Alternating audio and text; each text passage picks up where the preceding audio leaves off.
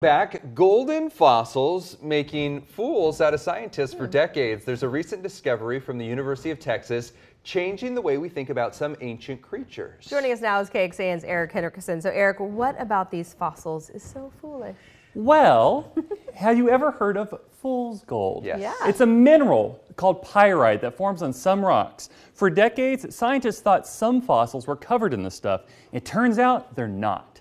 These ancient sea creatures were found in a quarry in Germany. They have the shiny appearance of fool's gold, but two things clued researchers with UT that something was off.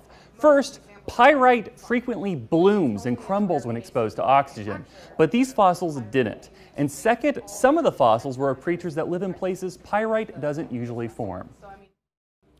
If you go out and find one of these beautiful specimens and you think, oh man, that's gold or that's fool's gold, it actually isn't. Turns out the fossils were covered in phosphate, a type of shiny yellow rock.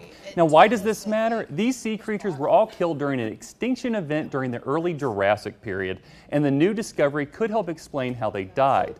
Later this morning, from 7 to 9 on the CW Austin, we'll take a closer look at this event and why it could be similar to events happening in our oceans today. Wow. Now, one of the really cool things about these fossils, besides their gold-like appearance, is because of the way they died, much of their soft tissue is still there. So you can actually see like hair and skin, even like embryos so cool. on like baby sea creatures and stuff. It's amazing. So you have photos, we saw them in the video, is the shells. That's like a soft shell. You can see clams, you can actually see the clams. That's really cool. And they're beautiful too, with that gold appearance. I was so afraid to touch them. I was like, I don't want to ruin these. But yeah, they're so beautiful and so detailed, and they're found all over the world, but Germany is where these particular fossils were located. Very interesting. So don't go digging them up and thinking you're a millionaire. No, sorry, you're still broke.